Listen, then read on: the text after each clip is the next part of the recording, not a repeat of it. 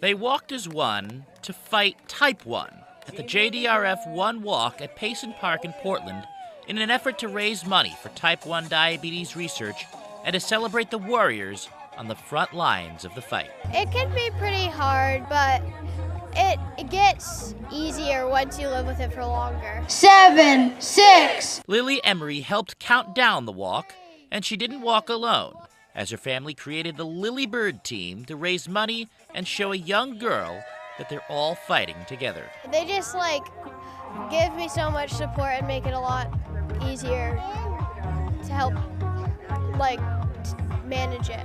Lily Bird was one of more than 30 teams at the walk, of which WMTW was the official media partner and which was emceed by our own Christina Frank.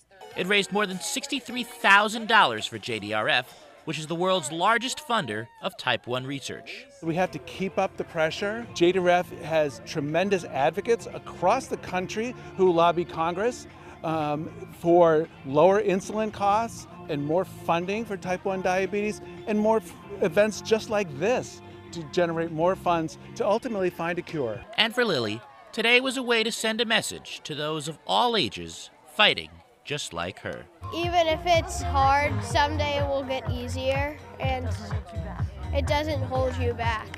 Moving forward as one to turn Type 1 into Type None.